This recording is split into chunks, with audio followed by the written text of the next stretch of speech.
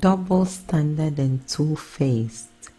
When Mrs. Peterson got married 50 years ago, her husband's family did not like her because they thought she was too bossy and would never shut up.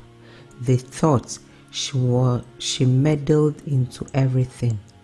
She always gossiped a lot and smeared their family in the mud.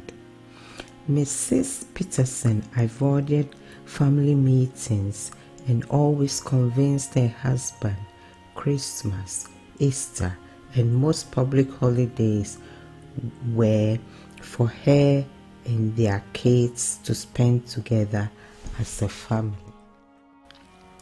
Mrs. Peterson kept insisting such holidays was for nucleus families and not for extended families. That was to say, to avoid getting together with the family members of Mr. Peterson.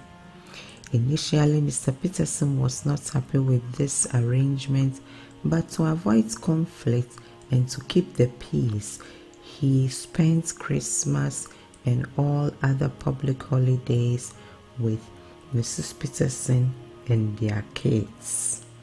The irony about this whole story was that although Mrs. Peterson excluded the family of Mr.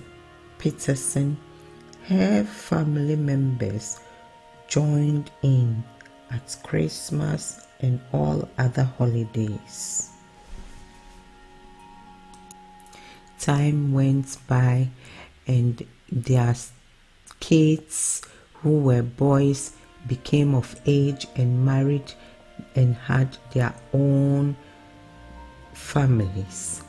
Suddenly, Mrs. Peterson's definition of holidays changed. She insisted holidays, especially Christmas, was for all family members to meet and spend together. Her definition of family members was, of course, she herself, Mrs. Peterson, her husband, Mr. Peterson, her 5 grandchildren, and 2 sons. However, she never considered her sons' wives as family members. One Christmas, her son Henry, who had had enough, said, "How can this be, Mom?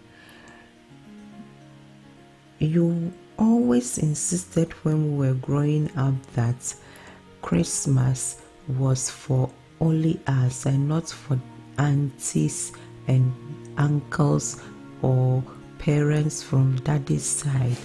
And now you've changed your definition, saying it's rather for you, Dad, and us, of course, and our children, but rather not for our wives. How can this be?"